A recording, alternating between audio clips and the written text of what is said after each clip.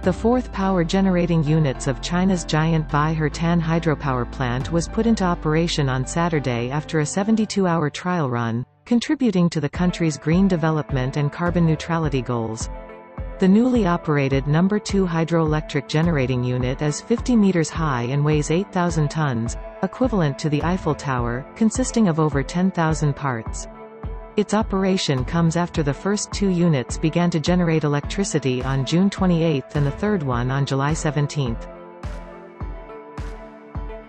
白鹤滩水电站2号机组运行状态非常良好，3步轴承摆度均在 0.06 毫米以内，振动在 0.01 毫米左右，均达到了100万千瓦水轮发电机组精品标准。至此，白鹤滩水电站已完成1/4。4台机组投产发电。Baihetan, with an investment of 220 billion yuan, about $34.07 billion US, is the world's largest hydropower station under construction. It is located on the Jin River, the upper section of the Yangtze River, and straddles the southwestern provinces of Yunnan and Sichuan.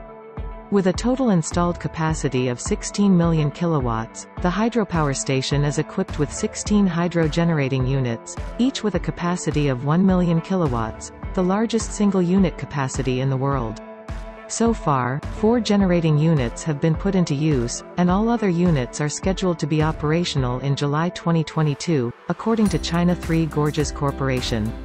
Upon completion, Baihetan will become the world's second-largest hydropower station in terms of total installed capacity, second only to the Three Gorges Dam project in central China's Hubei province.